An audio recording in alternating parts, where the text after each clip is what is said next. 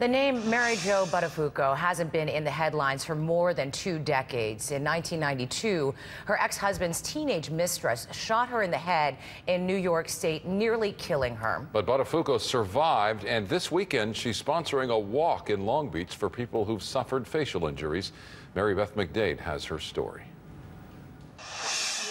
Mary Jo Buttafuoco's life was changed forever nearly 25 years ago when she was shot in the head on the front steps of her Long Island home. A young teenage girl came to my house, and at the time I did not realize it, but she was having an affair with my then husband, and she shot me in the head. And that's how she found out her husband of 15 years, Joey Buttafuoco, and father of her 2 young children, was cheating on her with 17-year-old Amy Fisher. That was how the public met me, like this. I had a camera thrust in my face, and I was sick, and I was almost murdered, and I was in agony. After battling back from the brink of death in 1992, she and her kids moved out to LA in 1996 to start a new life.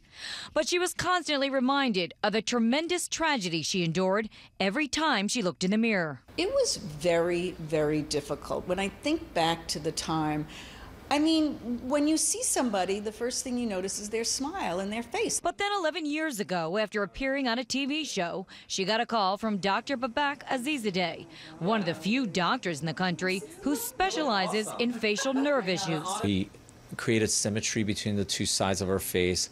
We repositioned the corner of her mouth and improved the nerve function on that right side that she's paralyzed with.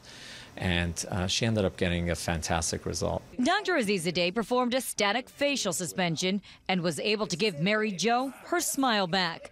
And this Sunday in Long Beach, both Mary Jo and Dr. Azizzadeh will be participating in a walkathon to raise awareness and money for the Facial Paralysis and Bell's Palsy Foundation. People like her who have these issues, they don't have a lot of hope.